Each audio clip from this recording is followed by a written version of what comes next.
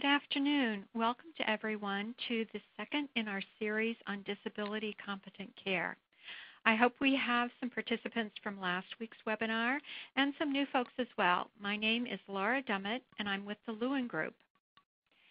The first thing that I would like to do is to just point out some features of our technology.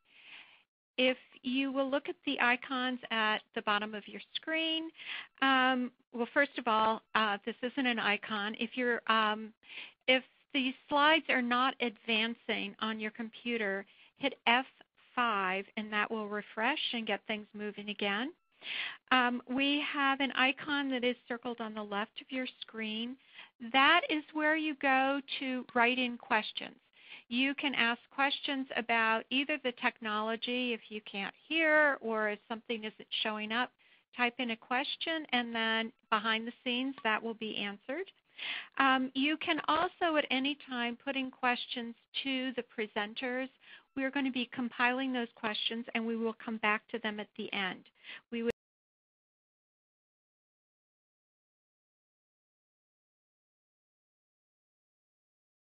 encourage everyone to put their question in as soon as they think about it. And right there in the middle is a closed captioning icon. If you want to use that feature, you just click on the icon and the closed captioning will appear. Now let me introduce this, as I said, second of 3 webinars that we will be presenting in September. The first, which was last week, was on disability competent care. What is it and why is it important? Today you are listening to Understanding the Lived Experience of Disability. Next week we are presenting the third in this series, the Care Management Relationship. These are all scheduled to be 45 minutes in length, and then we're reserving 15 minutes for question and answer. And while all 3 of these webinars are related, you do not necessarily need to listen to all 3 to understand the content of any one of the series.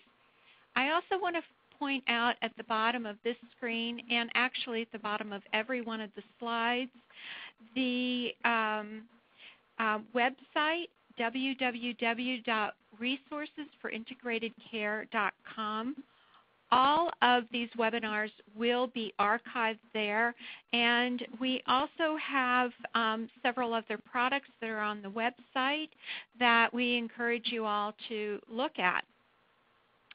And in fact, I would like you all to know that these webinars and everything else that is presented on the website were developed under a contract with the Centers for Medicare and Medicaid Services Medicare-Medicaid Coordination Office. The Lewin Group, along with the Institute for Healthcare Improvement, have worked under contract with MMCO to develop tools and support for providers as they seek to integrate care for dual eligibles, that is, people who are eligible for both Medicare and Medicaid. And this webinar series is one of those products under that contract. What we would like from you today after this webinar is finished is your help. We know that there's a lot more that we could do to support providers under this contract, so we're seeking your ideas on topics, we're seeking your ideas on audiences, and your feedback on how we're doing. At the end of this webinar, there'll be a short survey. We'd really appreciate it if you would fill that out and help us as we continue this work. Now I am going to turn things over to Chris Duff, who is the Executive Director of the Disability Practice Institute, and Chris is going to get the content moving. Thank you. Thank you, Laura. I appreciate the introduction to the webinar here. My sole role this morning is to introduce the speakers, and then I'll be available to support them in questions at the end. The two presenters today are June Isaacson-Kales and Mary Lou Breslin. June was one of the co-authors in the Disability Competency Assessment tool that we've developed and is on the website that Laura referenced earlier. Much of this webinar series is based on the content of that assessment tool. June is a national disability policy consultant with 35-plus years experience training healthcare providers and insurers, government entities, and independent living centers in disability competency and accessibility. She is currently the Associate Director of the Center for Disability Issues and the Health Professions at Western University of Health Sciences in Southern California. Mary Lou Breslin has been a disability civil rights lawyer and policy advocate for over 35 years also. In 1979, she co-founded the Disability Rights Education and Defense Fund, known as DREDIF, which is a leading, if not the leading, national disability rights law and policy center, and presently serves as Senior Policy Advisor directing the organization's healthcare initiatives. She has written and presented widely on various disability rights topics, focusing most recently on healthcare access. Now I'll hand it over to June, who will start off today.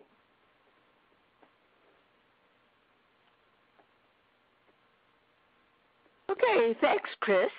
As you see, our webinar will cover the lived experience and the barriers faced by many people with disabilities. We'll talk about the two-pronged view of healthcare access and some of the barriers faced by people with disabilities in accessing healthcare, and some points about decreasing barriers and accommodating people.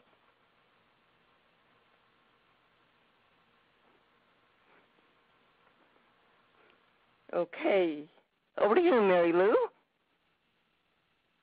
Thanks very much, June, and hello, everybody. The purpose of the webinar today is to talk about the lived experience of disability as it relates to accessing health care. For those of you who attended the first webinar in this series, you'll remember that the presenters introduced the idea that people with disabilities experience significant health disparities that don't necessarily have a direct relationship to their impairment. Health disparities among people with disabilities, as you know, are likely owed to a variety of very complicated factors. Pardon me. We know that social determinants of health play a role in disparities. For example, in the context of disability, people with disabilities experience high levels of poverty and material hardship, which make it difficult often to acquire care and engage in disease prevention. So it's against this backdrop that we want to talk about what some of the specific root causes are. Substantial research has been undertaken over the last decade, and it's revealed essentially three major problems. First is the lack of provider awareness and education about disability, and this results in misinformation and stereotypes about people with disabilities, and that can affect outcomes of care and disease prevention. Second, the limited capacity of healthcare providers to accommodate people with disabilities in healthcare settings is also a significant problem. For example, policies that don't ensure sufficient flexibility so that people often who require such flexibility as extended exam time to ensure effective communication or for any kind of physical assistance that might be required. And third, physical barriers such as inaccessible facilities and exam equipment such as exam tables, weight scales, mammography equipment, and so on. So it's against this backdrop, the Disability Rights Education and Defense Fund has produced a series of video interviews with people with disabilities who discuss really quite candidly their experiences attempting to acquire health care. And these interviews can be accessed on the website at the URL shown on the slide. But I want to just sort of pause at this point and show you a few short excerpts from these videos that illustrate some of the problems and barriers that I've just mentioned and that put really a human face on these complex issues. And just by way of introduction, the brief 3-minute video presents snippets from longer interviews featured on the website I just mentioned. So could we just now take a look at the video, and then we'll come back and talk a little bit about what we saw. and we're going to hope our technology works today. Interviewed at the Ed Roberts campus, Berkeley, California, 2012. So when the doctors told me they wanted me to go to a nursing home, it just felt like my life as I knew it was over. Nobody was listening to me. The accompanying the lab research, my impression is she is far more intelligent than she looks. And the next thing I know, he's filled a syringe with a drug. He has, without any commentary, rammed the needle into Charlie's shoulder. And I look and notice that the needle is at a 90-degree angle. And so I'm watching Charlie, who's now becoming hysterical. And I'm crying out, "What in the world are you doing? What is happening here?"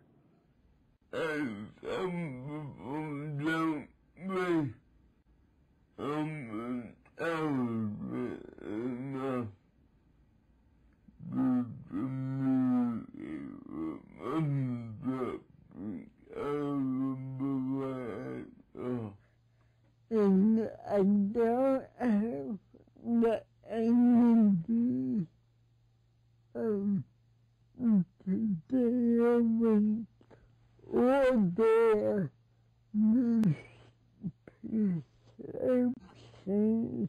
There have been policy papers written by every major organization, the National Council on Disability, the Institute of Medicine, the Centers for Disease Control, the World Health Organization, the Surgeon General, about health care for people with disabilities and people with developmental disabilities.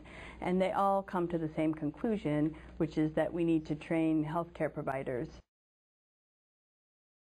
Healthcare Stories, made possible with generous support from the Special Hope Foundation. Let's just pick it up from there. So the people you saw in this video speak very candidly about their experiences seeking health care. Elizabeth Grigsby, the first woman who you met, is a longtime wheelchair user who has cerebral palsy and who's been living independently in her own home for a number of years. She is employed, she has a part-time job, and she's supported with personal attendants who she hires and trains. And I give you that background about her because in her interview she describes repeated communication problems and issues she experienced with her healthcare providers. She sums up, I think, quite eloquently her experience by saying that they just were not listening to her. And as a result, she was threatened with unnecessary institutionalization. Denise Jacobson, who is one of the people who you just met, is an author, a wife, a mother, an educator. She reads an excerpt from a letter a specialist wrote to her primary care physician, which indicates a deep level of misunderstanding and truly a lack of knowledge about the lives of adults with disabilities, and the letter was really rife with stereotypes. Fred Neeson, a practicing attorney, remarks on how he's often treated as though he doesn't have the capacity to make his own decisions and respond to questions simply because of his speech impairment. If you'd like to learn a little bit more about these three individuals and their experiences, I urge you to take a look at their full interviews. So what lessons can we learn from these stories? It seems to me that several themes run through these excerpts. Disability stereotyping, negative assumptions, and misinformation affect the quality of the health care these people received. While provider education is required at all levels, as Dr. Kripke noted in her remarks about the national studies that have drawn attention to the issue, it's equally important for managed care plans and other plans to understand the types of accommodations people with disabilities might require and to be prepared to assist them in acquiring these accommodations. And finally, providers within health plan networks should be assessed to determine their capacity to appropriately care for people with disabilities, and plans should maintain information about this capacity that members might require and might need to ask questions about. Tools are available to assist plans and physicians, and some are available through the resources section noted at the end of this webinar. Okay, so let's go on to the next slide. This will be slide 8. Okay, can we just go on to the next slide, please? Good, thank you. Disability competent care, from our standpoint, encourages a viewpoint about disability that triangulates and integrates the disability experience. That's the clinical, not only the disability experience, but the clinical aspects of impairment and the functional limitations that flow from impairment that may require accommodations in clinical and diagnostic settings. We make these distinctions because they are often confused in clinical settings, and care decisions and outcomes can be negatively affected. For example, one of the people we interviewed for our healthcare video project had a lifetime mental health disability. When she sought care for a lump on her scalp, her healthcare provider thought her complaint was a manifestation of her mental health diagnosis. In fact, later tests revealed that she had a tumor. This is an example of the perception of disability inappropriately influencing clinical judgment. And just in a quick personal example, I recently had an echocardiogram, and as a longtime wheelchair user with a neuromuscular disability, I need assistance to transfer onto an examination table. Echocardiograms are typically conducted in a supine position, but mine was conducted while I sat in my wheelchair, presumably because it was too time-consuming to arrange a transfer onto the table. It happens that the results were compromised because the back portion of the heart could not be seen clearly due to the fact that I was not lying down when the test was conducted. In these examples, a disability-competent care approach would have considered the disability experience along with the clinical aspects of the impairment and the appropriate accommodations that might be required to ensure effective testing and diagnosis. Okay, those are just a few examples that put a human face on the experience of disability in healthcare. So I'm going to turn this over to June now, who's going to talk about the two-pronged definition of access to care. Okay, thanks, Mary Lou. Well, prong 1 covers the fact that everyone needs access to timely health care that is affordable and has quality providers in usable locations.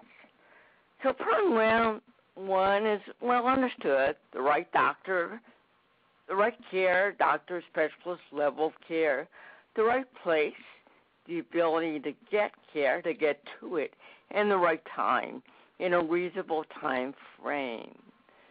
But we have to add more than these rights to prong 2 to achieve real access for people with disabilities. So the second prong of access is actually often overlooked.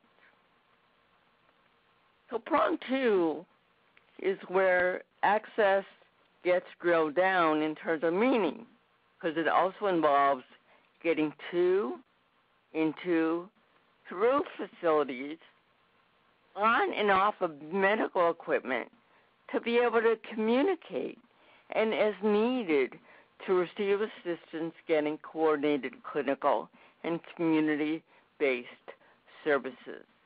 So back to you, Mary Lou. Okay, thanks. Let's just put some data to work here to describe what June just mentioned. Just to add a little dimension to the third bullet in particular on the list June just read, I want to just point to a study of access barriers that were surveyed by managed care health plan nurses on site at primary care practices located in multiple counties in California. This study revealed that among over 2,300 healthcare provider locations in the state, only 8.4% of providers had a height adjustable examination table, and even more surprisingly, only 3.6% had available an accessible weight scale. So it really shouldn't come as any surprise then that people with certain mobility limitations are not likely to be examined using best practice techniques if they can't get on the examination table or be weighed. So we point out the fact that data is supporting the fact that equipment is often not available or not accessible to people with disabilities, and the impact on their medical outcomes can be quite significant. Okay, let's go on to the next slide. In an additional study, which adds some additional weight to the concerns that we're raising about accessibility of medical services and facilities, a study that was recently published in the Annals of Internal Medicine, conducted by residents at a medical facility in Boston who telephoned 256 specialty practices in locations across the country and asked if the practice could accommodate a patient who was described as a large individual who used a wheelchair.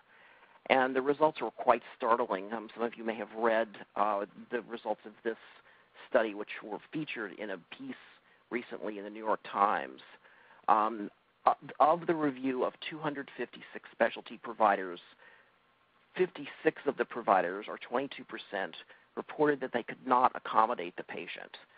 4% reported that the building itself in which their practice was housed was physically inaccessible.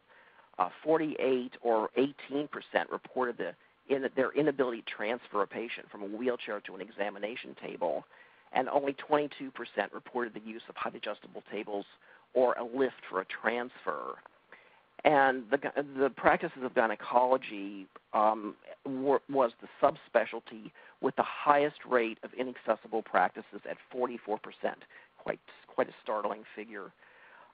In this specialty study, practices were really very open about the reason they were refusing the patient, and that's because he was defined as a person who was heavy and who used a wheelchair. They showed very little understanding of federal law that requires accessibility features such as the Americans with Disabilities Act, not to mention the need for accommodations to ensure best practices for all patients, including people with disabilities.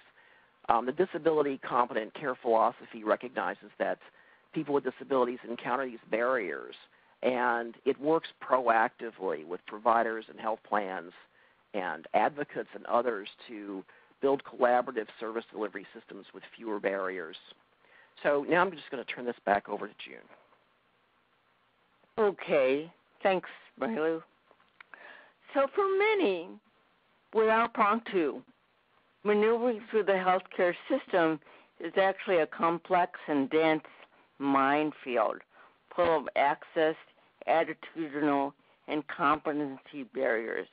And the common impact of these barriers is the feelings of being beat down by the experience of, for some, intolerable hassle factors. Can't get transportation, can't get accessible parking, can't get into the office, can't understand the information, can't get on the equipment. These experiences can culminate in a real assortment of feelings of frustration, fatigue, failure, and fear. And for some, continuing the effort of pursuing care is just too exhausting, too overwhelming, or too degrading. And this can lead to postponing or avoiding care, resulting in a downward spiral of lack of care, delayed diagnosis, worsening conditions, leading to deteriorating health that eventually requires more expensive and extensive health care. A colleague of mine once said, when I go for health care, I want to focus on my care. I don't want the process of getting health care to be my career. So let's take a look at these elements and at removing these barriers. Attitudinal access is another key element of prong two. And part of the disability core competencies training needs to include a process of having healthcare personnel examine these beliefs and biases, prejudices, and stereotypes and fears regarding disability. Where do they come from, and how they may affect working with and the health care of people with disabilities. So, in terms of stereotypes, these are common. And look at the next slide in terms of the reactions that people hear from their providers. Negative attitudes and misconceptions of the people can contribute to, again, wide gaps in healthcare disparities. Now, you might laugh at these, but, we didn't make any of these up. So people have been told, there's no reason for someone like you to be tested for AIDS. The test should be administered to those who really need it, i.e., people who are sexually active. Or it's best that you not have children. Or you don't have to worry about osteoporosis because you can't walk. Or, of course, you smoke. If I were you, I'd smoke too. Or getting a mammogram is hard for you, so you can just skip it.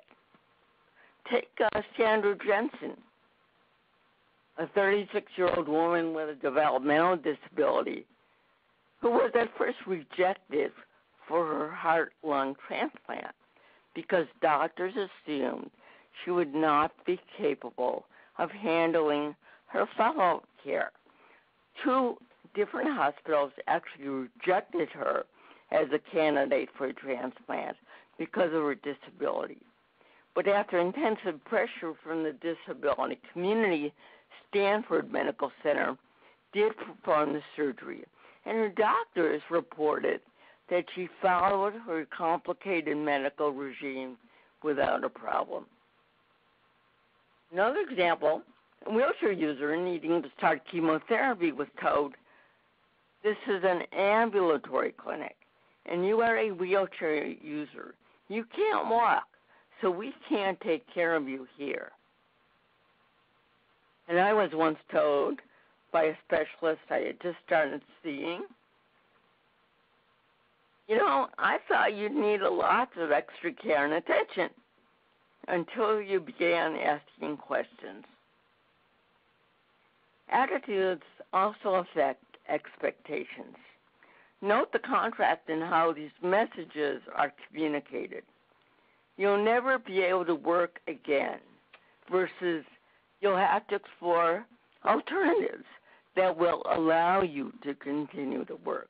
Or you will always be an invalid versus we will have you explore ways to use your strengths and skills to meet your goals.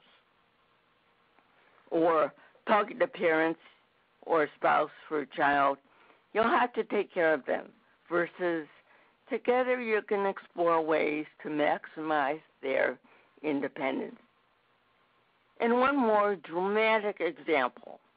Tom, a man with cerebral palsy, was wheeled in the grand rounds on a stretcher, wearing a hospital gown. After Tom was wheeled out of the room, the third-year medical students were asked to evaluate his rehabilitation potential. They thought he may be able to work at selling pencils in the neighborhood or in a supportive work environment. Meanwhile, Tom changed back into his white medical coat, and he returned to the classroom. And now these same students had to deal with him in an entirely different way. As Tom put it, these students had a bias when they saw me on the stretcher. And then they had to deal with Tom Strax, MD, doctor, physiatrist, associate professor, and assistant medical director, which was a very interesting leap. The students had to confront the difference between their beliefs and Tom's reality, capabilities, and status. So moving along, communication access, another part of prong 2, to get, understand, and use information, and offering the right auxiliary aid and service. Now, this access is the least understood and where the greatest mistakes are made. Seeing, hearing, speaking, reading, remembering, and understanding. Cognitive and intellectual abilities and limited language proficiency prevent many people from receiving and understanding health information. Many benefit with and without disability from being offered information in audio formats, particularly helpful to those with seeing, learning, and reading limitations. And many benefit from written information that summarizes information, handouts, emails. And many more benefit from health and wellness information and education information that is provided in these alternate formats, something that we need to work with vendors to insist that they supply more frequently to us. The need for and use of an assisted listening device, which amplifies volume, can make the difference in effectively communicating with people who are hard of hearing. And next slide, almost everyone benefits from the use of pictures that are easy to understand, and people benefit from demonstrations. These pictures illustrate, for example, when to take meds or how to use eye drops. Website access is critical to avoid having to later do expensive website retrofits. Use of the electronic health record or the personal health record and portals that allow us to make appointments, communicate with doctors, renew prescriptions, etc., are growing exponentially. So access is key. For me, I take advantage of sometimes downloading these forms and filling them out before I get to a provider. Or I bring my own set of information to the provider already ready to submit. The problem is that sometimes when I get there and they say fill out these forms and I say, well, everything's here that you need, I've checked, and they say, oh, no, you have to use our forms or you have to put them on the right color sheet. And I say, if you want to be able to read the information, you put it on your forms. And I get a look. In terms of access to next medical equipment, there's a lot of magical thinking about this. So as we see in this slide, one piece of magical thinking goes like this, where in the next slide, the provider says, just hop up. And magically, this wheelchair user is supposed to hop on the trampoline, do a triple somersault, and somehow land on the exam table. Gymnastics at its best. So there are a lot of things that make equipment inaccessible. Sometimes we hear directions like look here, read this, listen up, stay still, don't breathe.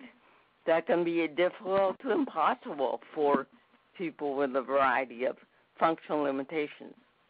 And next slide, here's me on a bad hair day practicing my Circus Soleil act, getting on an exam table. And for some, well-placed grab bars are helpful, but for others, getting transfer assistance is critical. Lift teams, lift equipment, and lift training is lacking in many places. Hence, we often hear this, well, like Mary Lou said, we'll just examine you in your chair. This is common, but a substandard and representation of unequal treatment. One survey responder told us, exam chairs are impossible to get in and out of, and I have to have my husband or an office worker help me.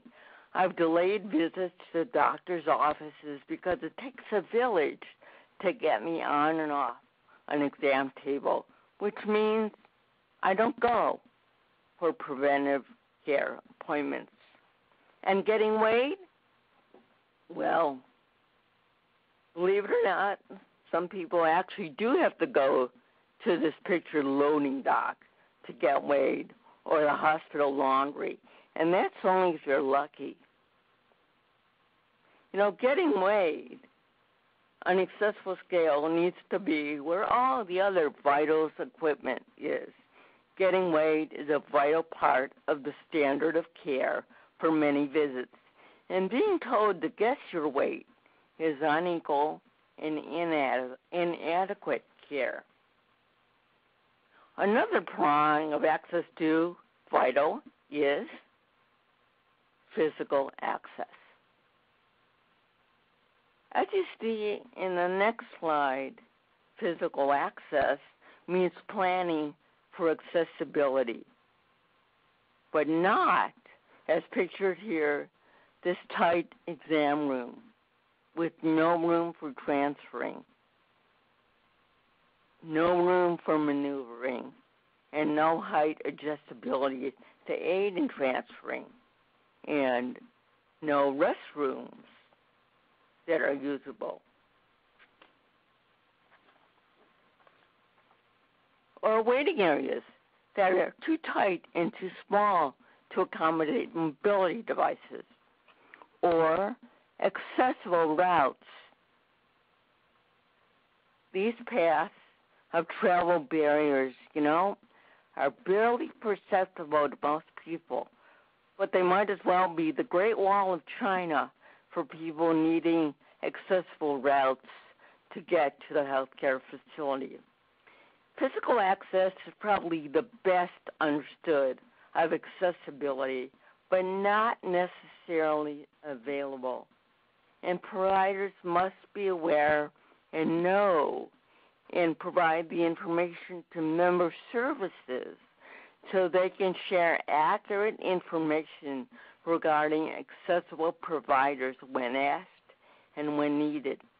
Physical access must be a part of readiness and the network capacity equation. Coordinating care can be exasperating. As pictured here in this next slide, understanding how to use this sometimes complex network, getting providers to talk to each other, is something that we'll cover in a lot more detail in the next webinar. But navigating and coordination includes what I call quality service accommodation alerts. That is, what front office and back office staff need to pay attention to in terms of needing longer appointments, assistance transferring, using a high-low table, the adjustable table, use of an accessible scale, getting an interpreter for an appointment, using the assisted listening device, and health records, whether electronic or paper, should flag these QSAs. For me, after 20 years of seeing the same provider, they finally got it right only after I said, how many decades will it take for you to understand I need that height adjustable table? And I said, put a note on front of the chart that I need this. So people with disabilities, they want to be an active partner in their care, not passive. People want to actively share in goal setting and be respected for our experiences. This model respects the expertise of participants who have lived with their disability and their unique health care needs. Many have sophisticated knowledge about their own bodies, and most successfully have selected and know the approaches that work best for them. People can be active problem solvers if we honor their years of living with and knowing what works. So, last story, I went for a mammogram a couple of years ago, and there was a new clinician, and I explained, it takes two people to help me hold still in the right contorted position. And the provider said, oh, I've been doing this for years. Let's do it my way. And I said, I've been doing it for years too. Let's not do it your way because I know what works. Or the common transfer battle that people sometimes have goes something like this. I know you're taught to transfer people that way, but trust me, with me, this is a more effective way. So to summarize this, real access is not just installation. The best access, without attention to details and to training, may actually never happen. It's not just having the elements, the tools, and the services, the physical, the equipment, the communication, the attitudinal, and the navigation and coordination access. It's knowing where they are, how to use them, and really having the experience to do so. Readiness takes time. This is multiple exposure material that needs to be incorporated into your processes, procedures, protocols, policies, and practice. So there's much we can do because we're all faced with a series of great opportunities brilliantly disguised as impossible situations. And there is a slide with resources available for you and reference materials and much more on the website listed at the bottom of these slides. So back to you, Laura. Thank you very much. That was a really very compelling presentation. Cynthia, would you open the phone lines now for questions? Ladies and gentlemen, if you'd like to ask a question, please press star then 0 on your touch-tone phone. You'll hear a tone indicating you've been placed in queue, and operator will take your name and further instruct you. If you're using a speakerphone, you will need to pick up the handset before pressing the numbers. Once again, for questions or comments, it's star 0. Thank you. And while we are waiting for some questionnaires to queue up, we got an early question from John Arnold, who, first of all, thanks for this putting a face to the problem. He then goes on to ask whether you have considered how to engage or activate consumers to engage with their providers or in their models of care. June, do you want to start and answer that question, please? Sure, and we, John, we are going to spend a lot more time on that issue in subsequent webinars, but the DCC model really does emphasize the interdisciplinary care team's role in helping a provider to strengthen their active participation in health care, sometimes through coaching and motivational counseling. It's a critical part to make this all work, and supporting people in really talking and requesting and being clear about what they need and not falling back to a more passive role in terms of health care and not accepting what they know could easily go wrong unless they indeed speak up clearly, loudly, and often repetitively. Mary Lou, you want to add anything to that?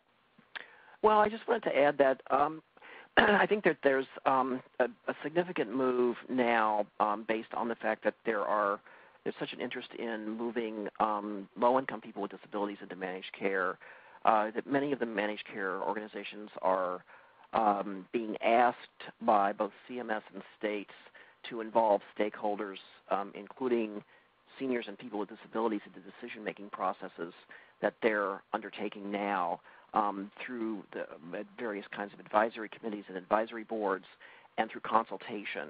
So I think that the process of involving consumers in development of policies and practices is just beginning to gain some credibility and some resonance and is increasing, at least in some states, in an institutional way, particularly through the managed care systems. Mary Lou, this is Chris. Let me give one concrete example of something we did in Minnesota.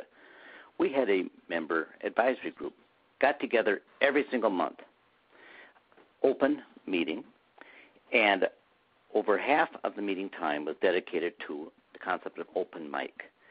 We would simply discuss whatever was on people's minds. And that was extremely useful for us to stay on top of what was really happening. Some of it is they let us know about perhaps our phone system that wasn't working well. But one concrete example was someone was saying they had an accident recently in the transport because their wheelchair wasn't tied down well enough. And that got 3 other people to pipe in and say, that happened to me last month. And out of that just simple discussion, we realized we needed to do an initiative around working with transportation providers on appropriate wheelchair tie-downs.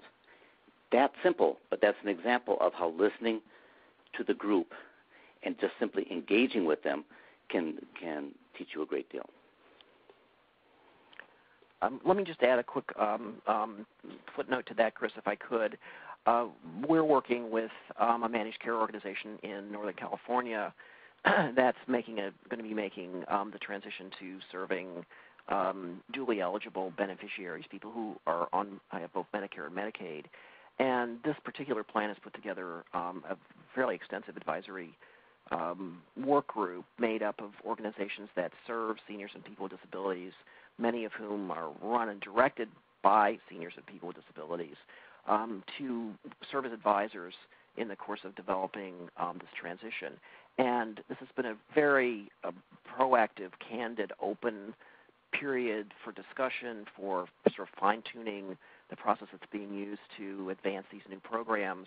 And I think that it's been a real interesting model, and would certainly encourage particularly health plans that are in this process now or in a process like this to look at that as a good example. It's just a complement to what you talked about in Minnesota.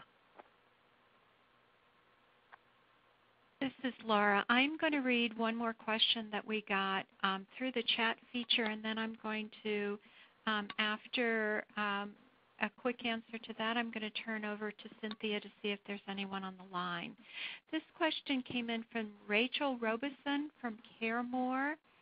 How do you deal with providers and staff that do either of 2 things when verbally communicating? One is talking to the caregiver or family member only, or speaking only to the patient and disregarding the caregiver in strict adherence to HIPAA.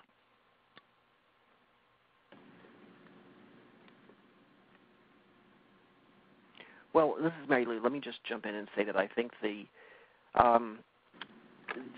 basic rule for communication is that the person who is receiving care is the person with whom the provider should be communicating, and the family member, the friend, the partner, the caregiver who might be accompanying the person to a visit should be mindful of directing the providers of a communication to the person themselves if the person themselves has not been successful in doing that on their own behalf. It is true that communications are proprietary in terms of HIPAA, but in general,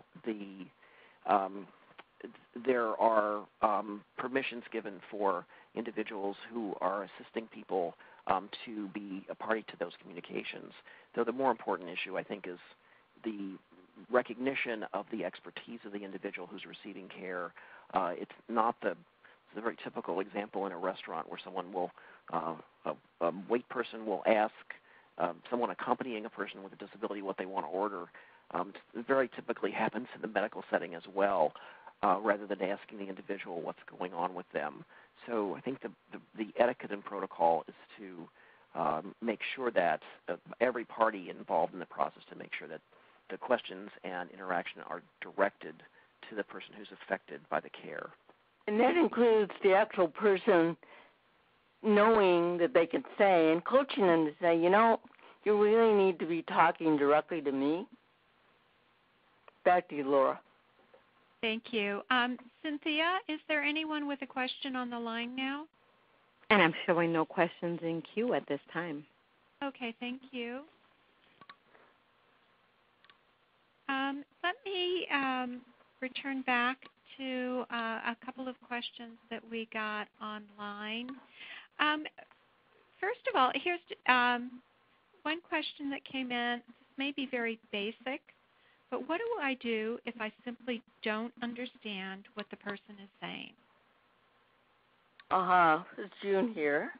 That's really a common issue, and it's communication access. And there are a number of things you can do. Sometimes, for example, with Denise Jacobson in the video, sometimes it just takes a little bit of getting used to their cerebral palsy accent, to relax, take a deep breath, and to never guess what people are saying, to never finish a sentence. And if you just can't understand, to actually communicate with someone like Denise and saying, Denise, I'm just not understanding you. What should we do? How can we make this communication work?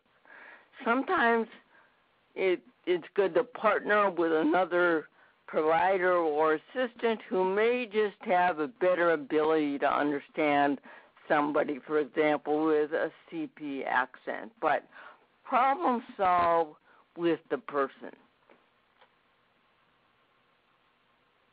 This is Mary Lou. I would just like to just add that I think in that situation, anxiety and fear may be interfering with the ability to communicate, the anxiety of not understanding what the person is saying, and June's recommendation to take a deep breath, start over, and don't be fearful about asking specifically for the person to repeat what they've said because you don't understand them.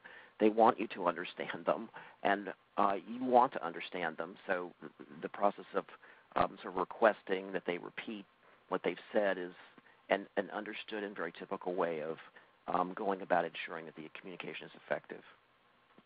And as you wait for that to happen, in the emergency world, sometimes we say, let's just agree, show me a way that you would say yes, show me a way that you would indicate no, or that you would indicate I don't know, as an interim way while you problem solve about a better way, a more effective way to communicate.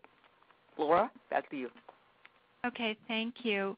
Up on your screen now, you will see a URL. We would really appreciate it if you would click on that and fill out our short survey.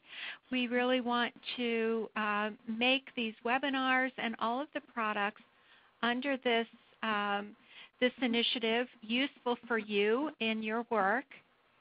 So please take a minute to fill out that survey. And I am going to just preview to you what the next slide says, which is about our third webinar, which is next Tuesday at 2 o'clock, which is going to be on the care management relationship. the next slide after this, you will see, is contact information of all of our speakers and our key contact at CMS, Carrie Brannick. And as June and Mary Lou said earlier, here are some materials for you to reference in your spare time. I want to remind you all that this webinar and the one we held last week are going to be posted to the URL that's at the bottom of each of these slides. Again, that's www.resourcesforintegratedcare.com. Further, you will receive an email in the next day or two that will include this link so that you have access to all of the materials we're presenting and developing under this contract. Thank you very much, and that takes us to the end of this webinar. Thank you.